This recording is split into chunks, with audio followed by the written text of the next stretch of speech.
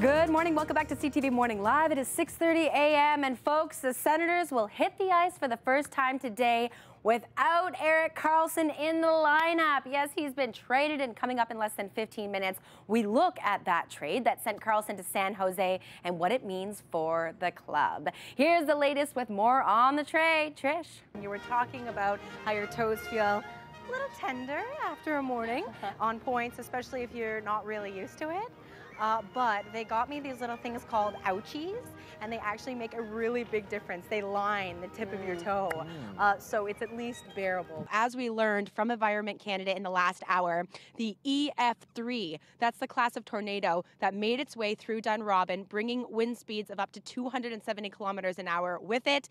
It's the first time that we have ever in Canadian history seen a tornado of that magnitude make its way through the region in the month of September. So quite frankly, people are just gripping with what has become a reality. Ah!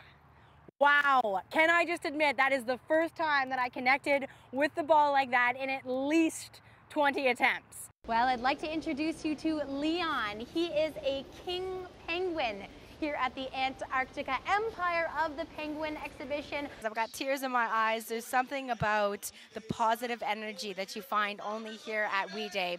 It's unlike anything else that we've seen, and it's all thanks to these 16,000 people. Welcome back to CTV Morning Live. It is 6:29 and the cleanup continues across eastern Ontario and western Quebec today following Friday's serious storms. Coming up in less than 15 minutes here on CTV Morning Live, we have the latest on recovery efforts and outline where you can drop off spoiled food. You've only got until the end of the day to do it, so don't miss that. People have been reaching out to ask how they can help. Thousands, tens of thousands of sandbags were filled over the weekend, but at this point, because of the fact that all power has been cut off here in Clarence, Rockland, anyone who still is in their home and continuing to pump, all of that is being run by generators. So local residents have said if you are looking for a way to help, jerry cans, gas, these types of donation are really what's going to make the difference because they cannot continue to pump their homes without those generators running.